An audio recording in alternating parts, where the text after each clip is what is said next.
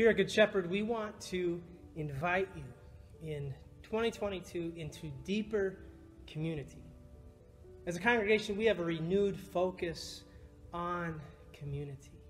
Our theme for January and beyond, leading us up to the season of Lent and coming with us through that season into Easter, our theme is going to be renew. You'll notice in the graphic that the re is in parentheses.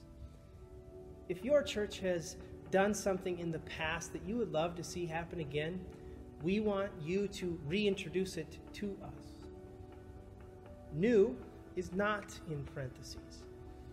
If you want to see your church do something, we want to hear about it. Our theme as we go into this time of renewal as a congregation is inspired by the Spirit, led by the people. The Spirit moves us into places and opportunities that we may not expect. In this time of renewal, those opportunities are going to be led by you, the people.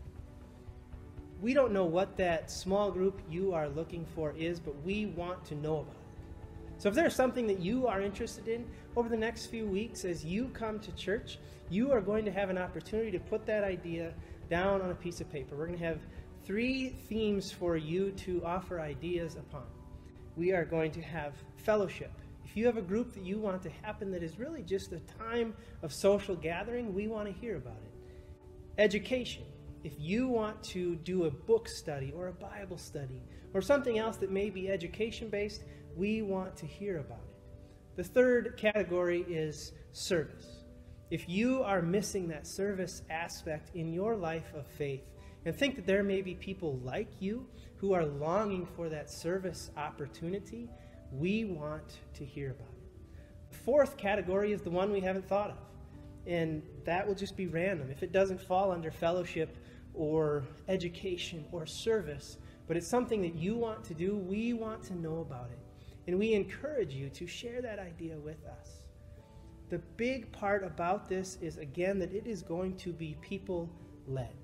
It isn't going to be for you to say, hey, church, I want you to make this happen for me. But rather, hey, church, this is something that we could benefit from as people of faith. And I want you all to join me. So as you put your idea for a small group on that paper, it's something that you are committed to being a part of making happen. One of those opportunities that we invite you in is going to be a time of study. Starting on Sunday, January 9th, we are going to have 3 opportunities each week for you to take part in a Bible study called Old and New as we work our way through the book of Genesis. The opportunities are going to be on Sunday mornings during our fellowship time. Our target group, but not limited to group, is our parents.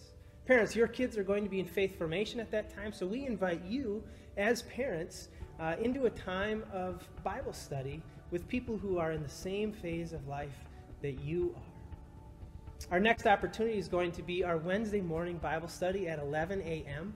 This is going to be a virtual or a hybrid opportunity. If you are more comfortable in this period of life that is COVID, if you are more comfortable and feel more safe staying at home, we are going to have a hybrid Zoom option where you will be able to join those who are gathered in the fellowship hall for this time of study. Following that study, we're going to stick with our normal Wednesday schedule and have a time of lunch together spaced out in our fellowship hall, and we encourage you and invite you to join us for that. The third opportunity of the week is going to be on Wednesday evenings at 6:30. That will be a Zoom option. So we've got one in-person option during our fellowship time on Sunday morning. We have a hybrid option at 11 a.m. on Wednesday mornings and a virtual option at 6:30 p.m. on Wednesday evenings. We invite you to find deeper community. We are going to focus on the relationships that make us church. We are going to be building community that is new, but community that will last. Finding relationships with people we didn't know were a part of our church, or strengthening those relationships that we've been a part of for years.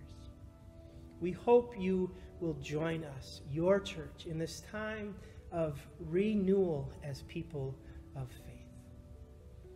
We are daily reborn and washed in the waters of baptism. And we invite you to explore what that means for us as people of faith. We hope you will join us. There is a place for you here, whatever that idea that you have might be. We want to hear.